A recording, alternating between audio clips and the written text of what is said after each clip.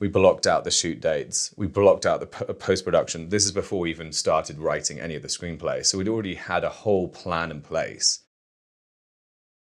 What were the steps you went through from being an actor to becoming now a storyteller / screenwriter? What changed? Did anything really change? A lot has changed, and I'd say for the better, as I felt, what's the word? Just being an actor, I never felt very secure because I felt, as I said earlier, always at the mercy of opportunities coming to me and being cast. Whereas, you know, writing a screenplay and being a director, you're taking control of your career. And it was really hard to get there, but I just really knew that the story that I wanted to get behind was something that should be out there. And it was very challenging getting the investors and putting it all together, because I wore many hats in this one. I was a producer, director, writer, actor. I even made lunch at times. I was even a gaffer when I had to be. You know, I did everything. I even cleaned the toilets when they backed up. Literally, I did it all. But I just felt that, you know, it was my first project, and, you know, people weren't making that much money. So whatever I could do to make it better for everyone, I did. I believe we're all equal on a film set. You know, the runner is no different. I would listen to them all, and I think that I tried to create a very comfortable, happy environment where people could shine in everything they were doing. I wanted every department to shine, and it was quite hard for me at first to navigate that because I didn't necessarily know what every department was supposed to be doing. So I had to kind of learn very quickly, because you need the ship to be seamless. You need to run it, and you need to know what everyone's doing. So that kind of took me a little time to figure out. I'm still figuring that out because it's very detailed. And but I think that having respect for everyone and really letting them do their job is important. So having the knowledge of being an actor and being on sets for so many years as an actor, as a dancer, you know, I kind of was always watching. As I said before, I'm a very inquisitive person. So I was always, even when I was acting or dancing on sets, I was always interested in what everyone was doing. And then when you're a director, it's your job to know what everyone's doing. Because if someone's not doing their job properly, you need to make sure they are. So it's a difficult role sometimes, because you'll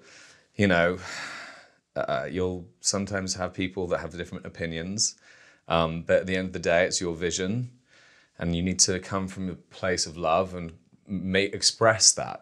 And that's one thing else I've learned, how to express from your heart rather than say this is wrong. If you can really inspire with your word, it's going to be so much better. Right, and especially when you're in a high pressure situation, like you have to make your day, and you only have so many days left, and certain pages of the script haven't been covered and things like that. I'm sure it's harder to come from your heart in those moments. But yeah. What makes your writing process different than others? Having a background in dancing and performing, having that kind of detailed regime where you're literally in the studio. As a dancer, you're in the studio at 8 a.m., you're leaving at 8 p.m. It's a really hard schedule. So I always knew you had to have a work ethic to be a dancer or be a professional performer. You can't just phone it in. So I kind of applied that to when I started my endeavors as a writer. I made sure I took it really seriously. I blocked off, 2 or 3 months, 5 days a week. I treated it like a job. If you treat it like a job, it's a job. I didn't treat it like a hobby. I knew. With the SHUROO process, I actually speak to a life coach. So before I told her the whole thing, and she said, well, how are you going to make this movie? So we actually planned the whole year. We blocked out how long it would take to write the script. We blocked out time to raise investment. We blocked out the pre-production. We blocked out the shoot dates. We blocked out the post-production. This is before we even started writing any of the screenplay. So we'd already had a whole plan in place. So, and then we actually stuck to it. And literally everything happened. And I think having that full plan really helped stick to a schedule. Because otherwise you could be writing a script for a year and then, it's how long is a piece of string? And then it's just one of these things that's just a never-ending thing. So I think having an end goal and having a real schedule, having a plan, then you can execute the plan. You can hold yourself accountable to the plan. And I think I treat that with everything I do. I try and have a whole game plan in place of how I'm going to do it. So you had a life coach help you plan out a film about, not so much life coaches, but gurus. Interesting. That's fascinating. My life coach, in fact, is an amazing woman, Sarah Alexander, who, in fact, is a story consultant on the SHUROO process, because she's been to a lot of the retreats and she has firsthand experience with the subject matter. So she was actually very, very helpful in me creating the beats to the screenplay before writing the screenplay. She helped me understand the types of characters that would go there, why they would go there. And she actually experienced a lot of the things that occurred over the weekend. So yeah, it was really helpful having a consultant that really knew the world more than I did. And then she helped me just really stay on track. And I think, it's having a real plan will make it so much easier to navigate. If you don't really have a plan, then it's harder to kind of, know where you're at. So I think whatever project you do, it's really good to have like an idea of how you're going to execute it and who you want to involve yourself with and the timeline of how to do it. Did she give you homework and say, when you come back to me, we need to have this done? She gives me a lot of homework, actually, and it's really challenging talking to her because she really pushes me. She, we speak once a week. We still work together. We're working together right now. We're working on some other projects, and it's exhausting. She really pushes me. She asks me questions that I have like a very in-depth, profound things that I hadn't really thought about, and challenges me to like understand the purpose of why people should be watching this and why I should be telling this story. And it's been really helpful. I think everyone should have someone, whether it's a life coach or someone that can believe in them, inspire them, also push them. It's great to have that figure in your life, I think. Right. And so you would come back with completed pages, and would you actually review them with her? So she lives in the UK, and it was funny. So we'd been working together for 4 years. We actually did Trophy Boy together.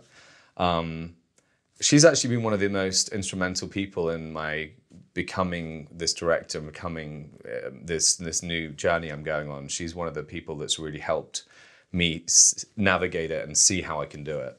But yeah, so I'd send her pages weekly, and she would give me her notes, and she was very involved with the screenplay and the edit of the movie. And now since the release, we're talking about like, PR ideas and marketing. So it's been really cool, been really interesting. So she saw the rough cut when your editor... She saw every rough cut. Oh, wow. She saw probably like 10 cuts, yeah. Fascinating. That's actually a great idea. I'm really grateful to her, yeah. To have a coach that's kind of holding you accountable in some way, like a sponsor or something almost, but not maybe in the same vein. And she really wants the film to, whilst fame, money, and acclaim are great, I just really want the audience to emotionally connect to the film and come away with something. And that's what we really like fine tune. What is the intention for the audience to come away with? Why should they invest an hour and a half of their life in the project? So those key questions are things that I think every filmmaker should ask themselves when they're making a film or a show. Why is the audience watching it? Well, sure. And I think what I came away with is about trust. And it's not just about trusting someone else to help you, about trusting yourself, as new age as that sounds. But, because there are moments where Declan asks a lot from these participants and they trust in him. And then I think trusting in yourself was probably the biggest lesson. And, yeah. Awesome. I'm glad you got that. Yeah. And stripping away the mask and the onion and getting to the core of you is actually where healing can begin.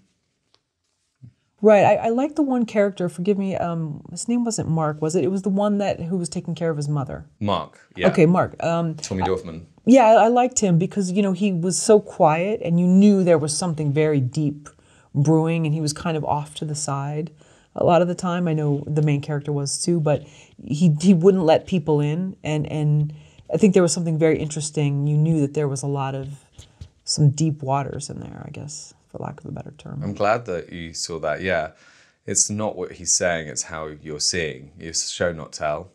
So that was kind of the goal with Mark. So I'm glad you felt that. Thank you.